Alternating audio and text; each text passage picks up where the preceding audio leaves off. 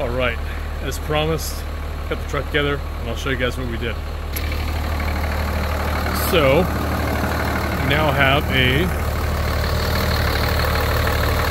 Speed T3 divided exhaust manifold going into a custom 64-66 ball bearing turbo with a 83-82 T3 divided hot side. Then it goes into a Banks. Oh shit! I didn't have this off. I was gonna show you guys down there. I just put the cowling back on. But it goes into a Banks exhaust brake here. So, pretty basic, aiming to be like a California spec vehicle. Right away, the EGTs at idle, even though this probe is as hot as it really can be in the depth that it's at, EGTs idle went from about 375, 350-ish on the original manifold and the original turbo to about 215. I'll show you guys that right now. So 250 and we're warming up. Now the exhaust brake is not finished, so I haven't done any of the plumbing, the solenoid, the adapter right here. We're going to do all that when I do the fuel system. I'm going to drop out that, put in the fast fuel system. But it's a little cold, but I'll show you guys how it revs. And I decided to go with a non-wastegated configuration because being that we have a larger turbine wheel and this fifth wheel right here, it really won't probably make more than maybe 38 pounds unwastegated. And let's see. So you can hear an inherent wag. The wag is because normally a wastegate would be opening up and using up, or rather diminishing, throwing away the exhaust energy that's being created. So what we have here is,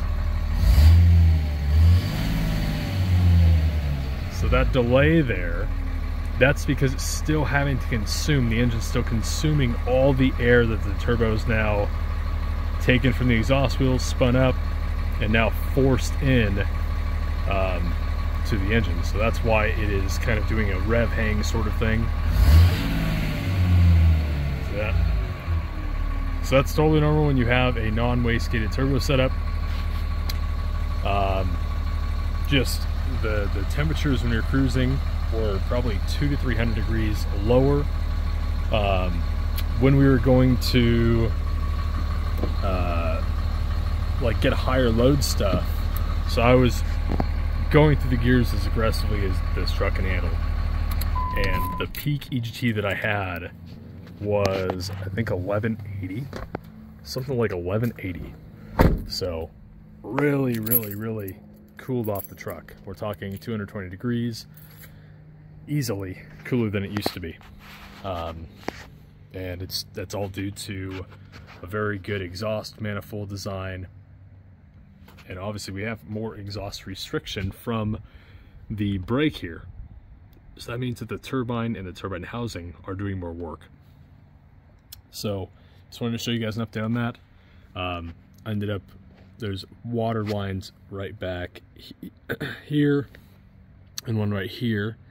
And so when we go to do the Fleece Performance water relocation kit, the pipe that comes on that has a -6 and a -6 right here, so that on that new pipe we're just going to install these fittings, and the cool center housing will now have water directly off the motor.